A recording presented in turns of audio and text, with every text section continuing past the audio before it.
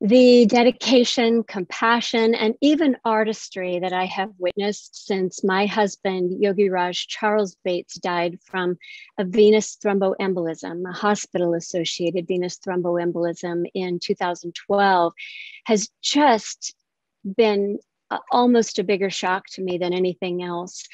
Every single day, people who have experienced medical harm, whether they've been a recipient of that harm, have lost a loved one because of that harm, or have been in the pathway of helping deliver care and experienced harm in that delivery, is a shock that no one wants to have.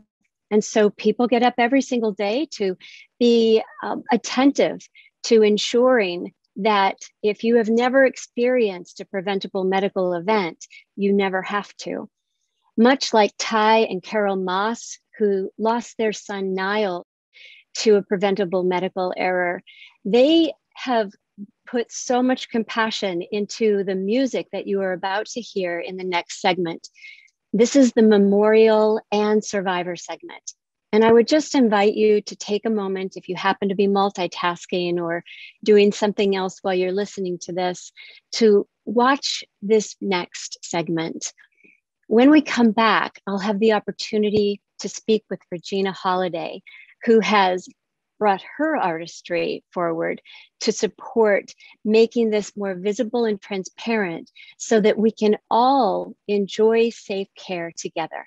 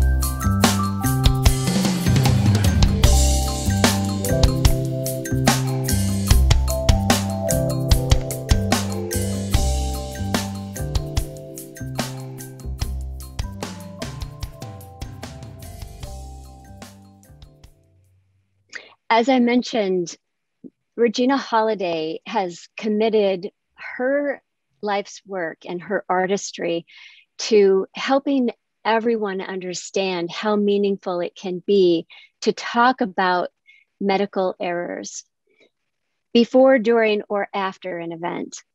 I first learned about Regina a few years ago when I was working with my dear friend Marty Hatley. He was wearing one of her jackets. Yes, I said that exactly right. Regina actually takes and helps people put the stories right on our backs, right out in public, so that we can begin to have really meaningful conversations about this very important topic. Regina, thank you so much for being here today. And I would love for you to just tell us a little bit about what inspired you to begin to bring these stories to our backs. Sure, it's a blessing. I'm glad that we created the Walking Gallery. The Walking Gallery of Healthcare has now been around for 10 years. This is our 10th anniversary of the movement. We have over 600 people wearing jackets around the world telling their healthcare stories, and some of them are medical error stories. And it helps the families who have lost loved ones or folks have survived but continue to suffer explain things and share their story and help advocate to positive policy change. I actually have a few jackets with me right now. Good. We'd love to see them. Sure. So this is one of the jackets. It's sort of dark, so it's sort of hard to see, but this one's called Spare Parts, and it's about Jolene Chambers' advocacy. Unfortunately, some individuals who have had limb injuries and they have to have plates and new joints placed in their bodies, some of them have had wonderful experiences and some of them have had harm. And a lot of those individuals have often felt like the ranks of healthcare have closed on them and no one wants to talk to them about what's happened to them. So this jacket was about that quandary. My eldest son, he had this jacket, which is a picture of a skull on top of a parking lot kiosk at the hospital. And he asked me to paint that with coins in the eyes and the mouth falling down to the ground because he didn't think you should make a family pay to park when they're watching their loved one die. And that's been a powerful jacket, and it's actually helped change policy in our country, where hospital CEOs have come to me and said, hey, we saw your son's story. We think it's wrong. We can change that. And they did. You know what, Regina, that reminds me that after my husband died in 2012, I remember after having to walk his body to the morgue, having to try to find my car in the parking lot. It was this moment of just utter disarray. In fact, I left my purse behind. It was so shocking. I was in such shock. So I think your son is really on to something with that. Thank you so much for taking time to be with us today. We really appreciate it. And I know for a fact that your work will continue to raise awareness about this and how important it is for us to just be completely engaged in our medical care on behalf of ourselves and on behalf of our patients. There's another gallery that has just emerged for this Unite for Safe Care, and the link will be here in the video. I invite everyone to go and take a look at that, where there are a number of artists who have brought forward the compassion for both art and the compassion for medical errors into one place. So go take a look at that as well.